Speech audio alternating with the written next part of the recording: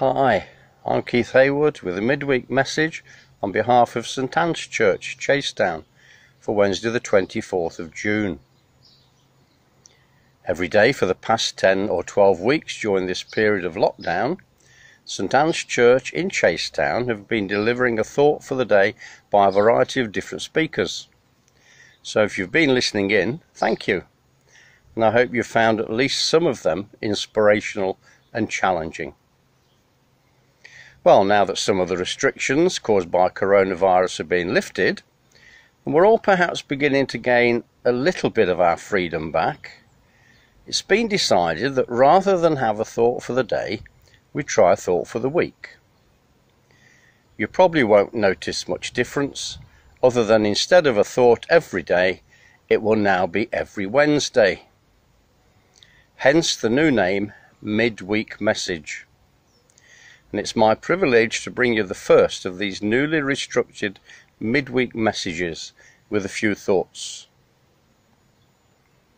The killing of George Floyd in the United States a few weeks ago has undoubtedly highlighted for many some of the injustice and unfairness that's taken place all around us over the years, and often gone on unnoticed, even in our own country. One such event for me was highlighted on Monday of this week, the day that marked the 72nd anniversary of what was perhaps the start of Britain becoming a multinational country, Windrush Day.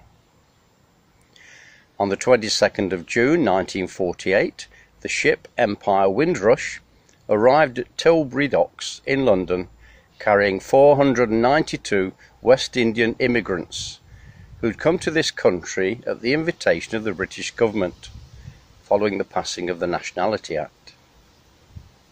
This new act gave British citizenship to those people who lived in Commonwealth countries, and allowed them the right to settle in Britain. Britain desperately needed workers in the aftermath of the Second World War, so Commonwealth citizens were encouraged to emigrate and help to rebuild their mother country. So those who were able to scrape together the £28 for their tickets, which equates to around £600 in today's value, took their opportunity to do so. It was a golden opportunity to make a better life for themselves and their families in these post-war years. Many who made that initial voyage were men who'd left their families behind, in the hope of finding work and a home, so that they could send for their families to join them when they'd done so. However, when they arrived, they discovered that life wasn't going to be quite as rosy for them as they'd been led to believe. Although Britain was short of workers, there was also a shortage of housing. So many who arrived were initially housed in a deep-level air raid shelter in Clapham, while they searched for accommodation.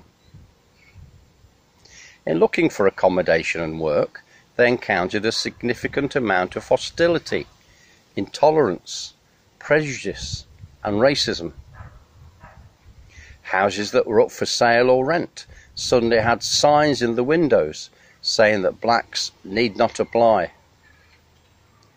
Similarly, when seeking employment, many were told quite bluntly that they weren't being employed because of their skin colour. It was a tough start to what was supposed to be a better life. Now, fast forward 70 years to the year 2018, and I guess many of us will remember what's become known as the Windrush scandal. As the British government had started to tighten up on the status of illegal immigrants by the passing of a new Immigration Act in 2016, anyone without documents to prove that they were British were told that they were likely to be deported to their country of birth. Now that created a huge problem for the many still alive today, who had originally come from the Caribbean all those years ago. As children at the time, they travelled on their mother's passport, and on arrival no documentation was given to them, as, because of the Nationality Act, they were already considered British citizens. So, those who'd been invited to Britain all those years ago, who'd attended British schools, worked in British jobs, paid British taxes, and enjoyed all the rights of being British citizens, as they rightly were, suddenly lost their jobs, their homes, they were denied benefits and medical care, and treated as illegal immigrants, as they had no paperwork to say they were British and had never been registered as such. Many were taken to deportation centres miles away from their families, awaiting orders to send them back to their country of birth, with at least 83 being wrongly deported.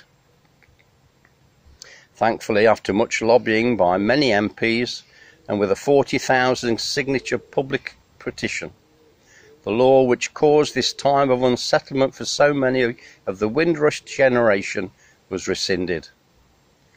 However, for many, the scars still remain. As I thought about all this, I then thought of the more recent injustices that have led to the forming of the movement Black Lives Matter. I wondered how many more generations would suffer such intolerance and hostility before everyone can be treated with equal dignity and respect, irrespective of race or background. I remember back in the 1990s a wristband was produced with the letters WWJD.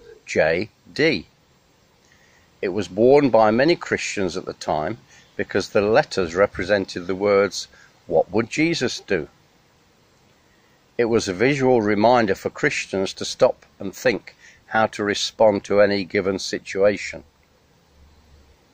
Some 800 years before the birth of Jesus, the prophet Micah was asking the same question, but in a different way.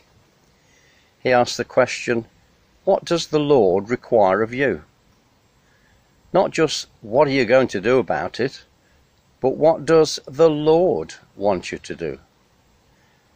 Or put simply, what would Jesus do? Micah answers his own question by saying, what the Lord requires is to do justice, to love kindness, and to walk humbly with our God. You can find that in Micah chapter 6 and verse 8.